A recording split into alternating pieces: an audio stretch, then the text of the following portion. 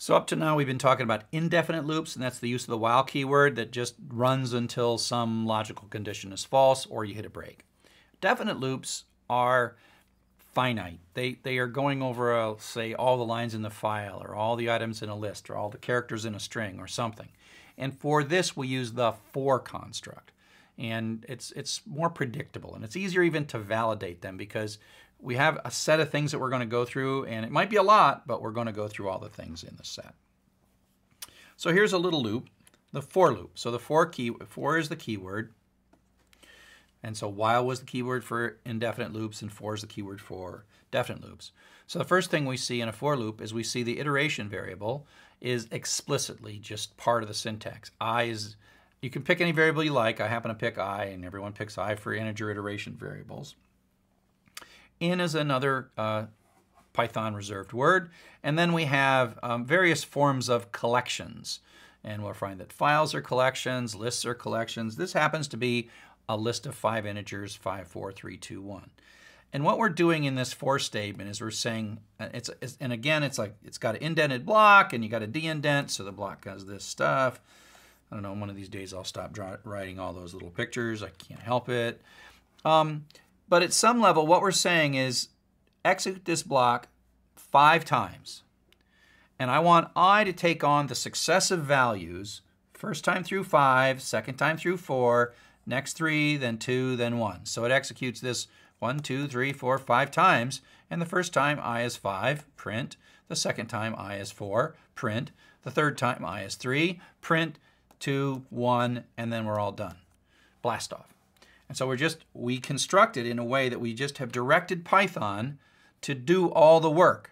We have an iteration variable, we have a set of things we want to loop through, and it just guarantees that it's going to run this once, code once for each of these 5 variables. Or that's another way to draw that would be, you know, run it once for 5, run it once for 4, run it once for 3, run it once for 2, and run it once for 1. 5, 4, 3, 2, 1, blast off, right? So that's very definite. Python takes care of everything for us. We don't have to have a logical condition to stop or anything like that. It's really quite nice. This doesn't have to be a list of numbers. This is a list of strings. And so I put this in a variable. And this is where you got to be careful because I named it friend and friends, which makes perfect sense, but don't believe for a moment that Python understands what plurals are. So friends is a list of 3 strings, and friend is an iteration variable that's going to go through it. So I stick this list into friends, so square brackets, list of strings, Joseph, Glenn, and Sally. And then I have this iteration variable friend that's going to go through each of the strings in friend. So that means that friend is going to go once Joseph. The next time it's going to run the loop again with Glenn. And the third time it's going to run the loop with Sally. And so it says, Happy New Year, Joseph, Happy New Year, Glenn, Happy New Year, Sally. So you know that this code is going to run 3 times, and friend is going to take on Joseph, Glenn, and Sally in successive iterations through the loop. So you can think of the for statement as sort of a complex thing. It is dealing with the fact of when it's time to continue and when you're done. It knows about that, and it also sets I to the new value.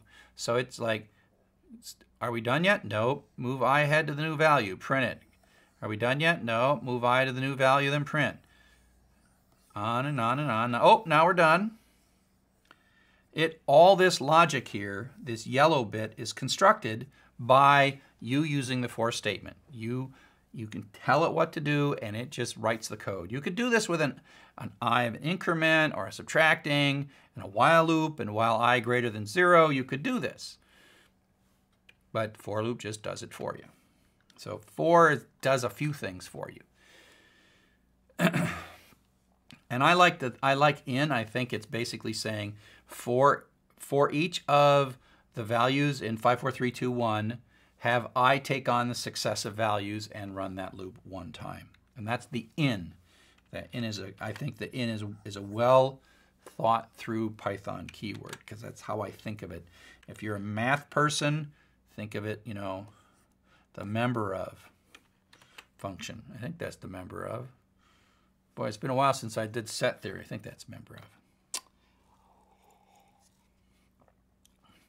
So here's an interesting thing.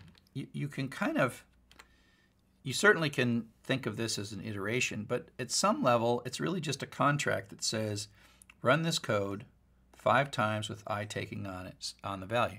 So you hardly know the difference between it saying I equals 5, print I equals 4, print I equals 3, print I equals 2, print I equals 1, print I. So in a sense, this is what happens, meaning that the for loop is telling us how long we're going to run, and it's managing the successive values of I to make sure that our happy little line of code gets executed 5 times with the right value of I. That is the job of the for statement. The for statement takes care of all this for us. So that's one way to think about the for statement. Even though this is a more common way to think about the for statement, this is sort of equivalent, and think of those two things as equivalent. So, like I said, definite loops are for lists or lines in a file or characters in a string, and they iterate through members of a set.